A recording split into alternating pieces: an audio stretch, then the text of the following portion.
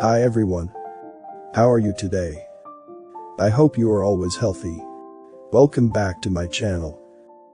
Like always, today I'm going to discuss some topic that will make you wonder about the advanced technology of the past and more. I got this on various sources. Please check the description to know more. There are many interesting topics there, and not all of them can be covered here. I know that my video quality is far from good, but I hope the content is understandable. Some might say that I'm being repetitive by discussing this. But that's the whole point. This is proof that a small occult elite have the history to fit their narrative. Anyway, I also have a Telegram channel. There, I will share various information that I cannot share here. Don't forget to subscribe to my backup YouTube channel, the link is also in the description box below. So, without further ado, fasten your pants and let's get started.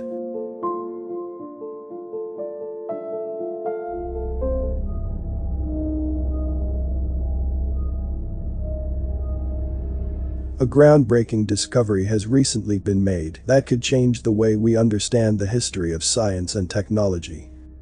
A team of archaeologists from the University of Chicago has uncovered an ancient lens at the Palace of Nimrud in Iraq that could be the world's first telescope. The lens, known as the Nimrud lens, is estimated to be over 3,000 years old and is made of rock crystal. The lens is slightly oval in shape and appears to have been crafted using a lapidary wheel.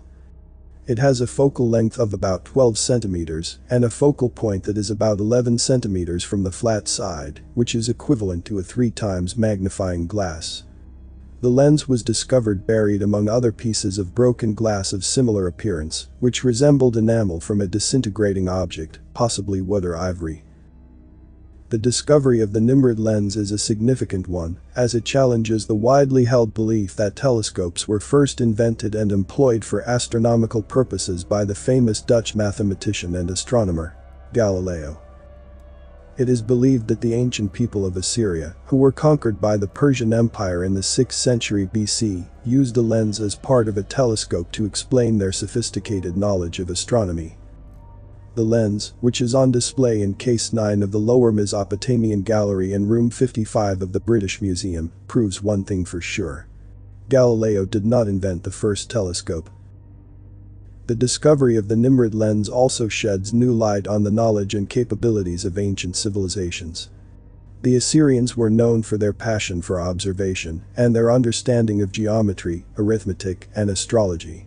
With the use of tools like the Nimrud lens, they were able to observe stars and record information about them, which can be considered they had advanced technology at that time, not just superstition or magic. What do you think? Before I continue the video, please give a like if you'd learned something. And don't forget to subscribe, and also, click the notification bell too, so you won't miss any update.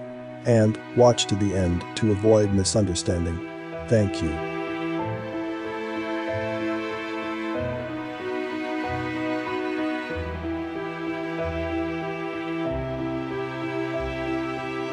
The Great American Censorship. Or is it simply the Great American Silence?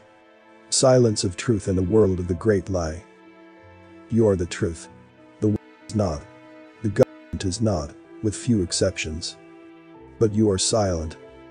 Say what you think, regardless of the consequences. That is the truth.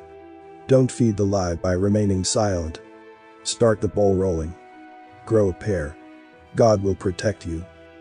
This is the global message which is going around at the moment from God. How can you defeat evil if you do not resist evil? And if you do not defeat evil, it will be victorious over you. Is that what the majority want? The mark of the beast.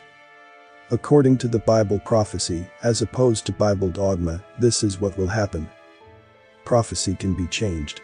Dogma cannot. The reason prophecy is given is so that we do change. So that we avoid the outcome of the direction in which we are heading. The mark of the beast is obviously not dogma, it is prophecy. The bigger, the more important the issue, the earlier the prophecy is given. And the antidote to all this is to stand up to this evil. Say what you think. Truth, your truth, is inside you. It is not outside you. What is outside you is lies. Because it is universal doesn't make it right. Hell on earth doesn't make it heaven. It really doesn't. No one wants to go to hell, not even Satanists. They are only Satanists because they are caught up in the prevailing spirit. They are a victim of their own stupidity. Ask God that you do not be like them. Beg God that you do not be like them by remaining silent in the face of lies. Silence as submission, that is, not silence as resistance. The latter is the prerogative of those who will belong to God if they persevere. This silence is the mark of God. This will be the majority of the resistance. But many are called to resist by not remaining silent. CS is not the world leader he thinks he is.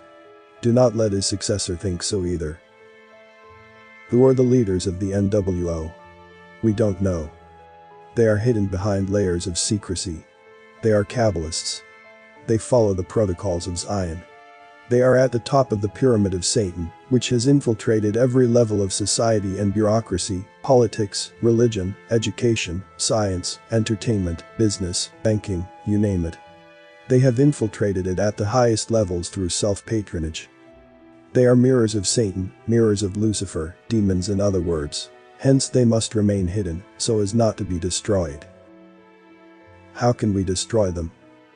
Through faith, prayers, self-sacrifice, and actions driven by the above. That's plan A. There is no plan B. If you don't have the above, get out of the way. You are a part of them, nothing more, with a morbid sense of curiosity, and useless to the desire and movement for peace, democracy, and health.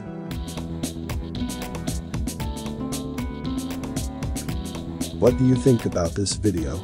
Please like and share this video if you like it, so that more people are aware of what is happening in this world.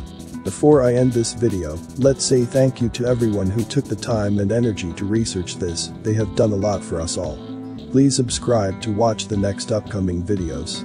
Thank you for watching the video until the end. I hope this information is useful for all of us. See you in the next video.